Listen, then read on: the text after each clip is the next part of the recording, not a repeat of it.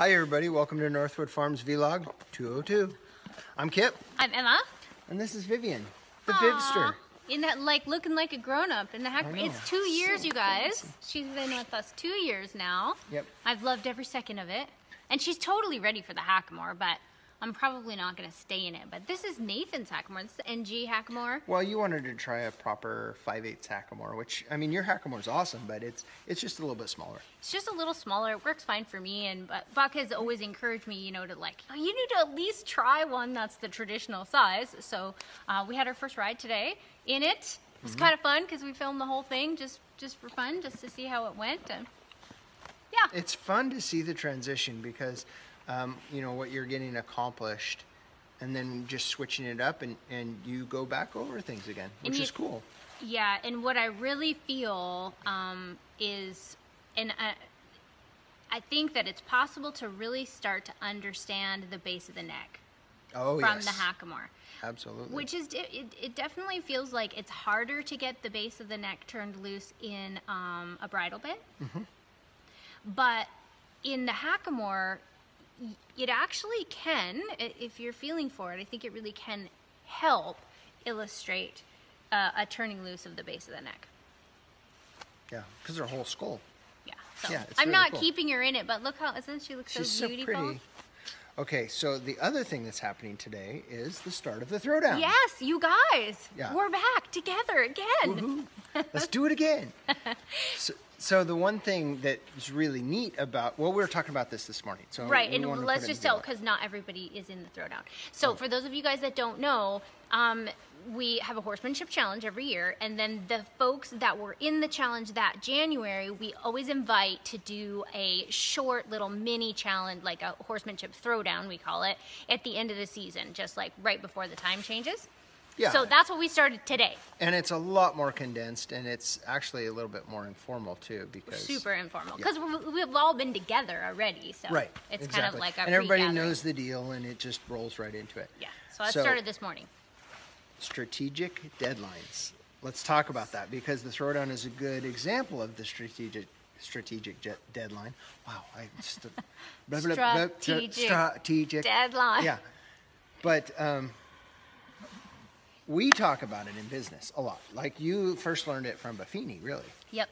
Yeah, because he's your coach, and that whole plan of setting yourself up, especially for you, because as an entrepreneur, you need that. Yeah. Well, because we all have these things that we want to accomplish, but if no one's setting the structure for you, as you guys probably know, it can be that you're wishing for things and stuff isn't actually getting done. And the problem, I think, with a deadline, or our traditional way of thinking about a deadline, can be that it's very negative. Like, it's something we have to do. It's like a looming, like, horrible thing. It can be very overwhelming. In best case scenario, uncomfortable. In worst case scenario, something you're like, I never want to do this again. Yeah, but if it's done correctly. That's right. So then, strategery. Yeah, strategery. It's a totally different thing, because it's a motivation. Right. Yeah. And a marker. I think that's the biggest thing, is if we look out over the year, where are our markers? So where's our beginnings, our ends? How do we know whether we're making any progress at all?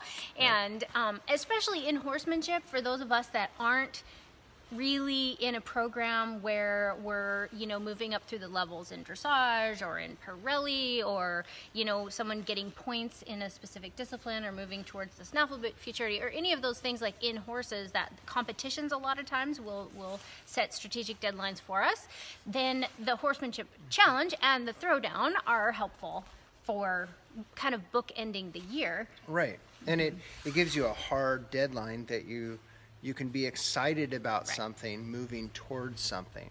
Yeah. And so it really gives you a motivation to get things done before certain deadlines. Yeah. Right? So if you talk about it even in real estate, really simply, what do you set up for a plan? You have smaller markers to hit the strategic deadline? Because I do that in my business. I'll do much smaller markers. I'm like, if I get this done by this date, and this and this and this, then it will lead to this deadline.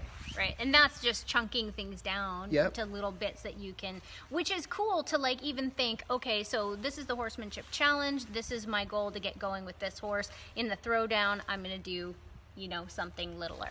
And then in between, you might have other little small goals. But the deadlines, if you use them strategically, are markers in the year, a little bit of an incentive, and a way to know if you're moving forward.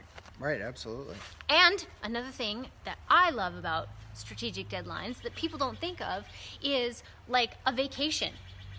Or, for instance, we're going to Spanaway. You know, we are leaving to go up to Washington, you know, the Wednesday before the clinic starts. That's it. So we're going to go hard between now and then in terms of work. So your deadline's your break. Yes. Oh, yeah, that's a really good way to put it. Yes. That would definitely be motivational. You're pushing towards your next break. Right, or your vacation, or, you know, whatever your deal is. I like that. Go hard, rest. Go hard, rest. Yep.